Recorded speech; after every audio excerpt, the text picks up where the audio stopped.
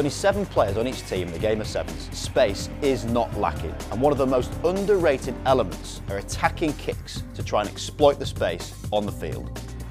Argentina by far lead the way with almost a try per game from kicks, and because of their footballing skills they have an array of different techniques that they can use to get themselves in a great position. So let's have a look.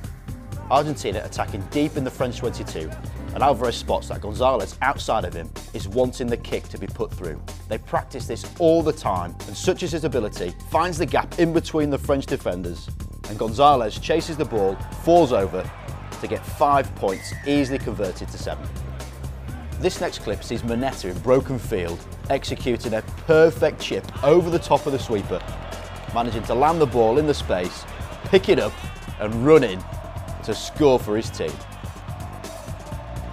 On average, there are 2 kicks per game, and the best teams can exploit the 3 dimensions of the field and execute what we call a kick pass.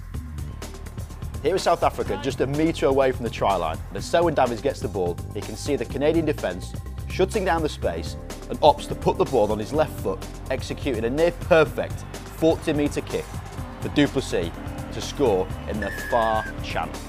The excitement comes from the skill level needed, and with the reward outweighing the risk, you've got to wonder why teams aren't doing it more.